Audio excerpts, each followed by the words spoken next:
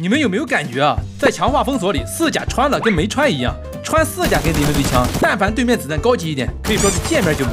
而且高级点的地图里，人机穿的都是4甲，所以我们是不是可以不穿甲，直接裸奔，然后进局打死敌人，或者是打死穿4甲的人机，然后换上他们的护甲，这样咱们就可以省去一个护甲的钱。4级护甲2、3万一个，咱们完全可以把省下来的这笔钱用在改装武器上，或者是用来买更高级的子弹。毕竟好钢要用在刀刃上，高级子弹可以让咱们轻松的击杀对面。而且没有穿戴任何的护具，这样可以使咱们的利益最大化，能够多带一个护甲跟头盔出来，有没有道理？咱们来试试啊！咱们这把打的是一把半改的法老，就这一把还要10万呢。更离谱的是，这战备才8万出头。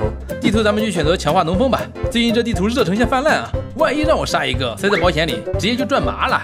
开局复活在了别墅2号位，吃颗止痛直奔别墅，有个脚步，先丢颗震撼弹，是个人机呀。别墅1号位没刷人，咱们看看保险里有啥，4格。好，又是个大骗，杀个人机，借他的护甲一穿。空投掉落的位置离咱们很近啊，可以去摸一下，看看能不能再给我来个1键3连。之前的那个被我放在了个人据点，我想仓库里再存一个。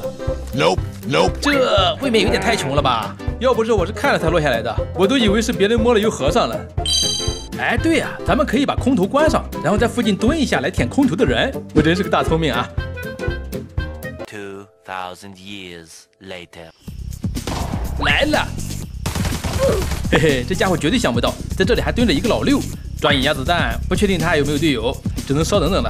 不过刚才楼顶的人居然打我，咽不下这口气啊，直接给你打掉。完了，人来了，我这直接暴露位置了呀，先架好再说吧。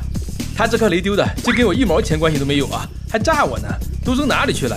看到你了，这显眼的红色指定是圣诞老人的红色背包啊。不过没打死，这下彻底暴露位置了，直接莽他吧！还敢丢雷，可恶啊！真不把我放在眼里啊！回仓库起装去吧，这慌不择路的，还是被雷给炸了。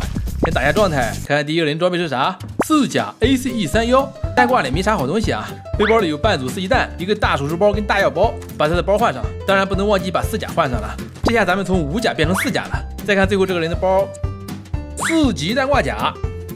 也是 ACE31，怎么突然这么多玩这枪的？这把枪卸下弹匣，直接一下就能拿上。包里也是没东西啊，这红色的背包，真心不建议打狙的玩家背啊，太明显了。直接去旅馆吧。看脚步，这是刷男团了呀！清理一下男团。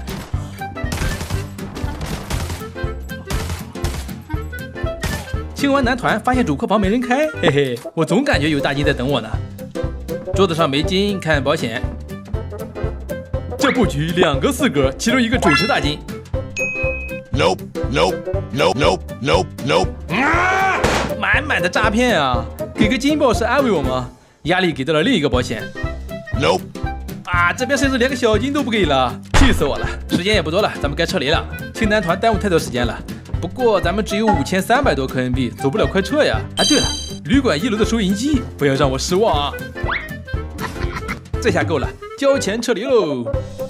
撤离成功，赚了41万，相当于一个大金了。这无头无甲的玩法真的可行啊，轻轻松松就赚这么多，兄弟们可以尝试一下这种打法，毕竟4甲穿不穿的吧。那么本期视频就到这里了，记得点赞关注哦，拜拜。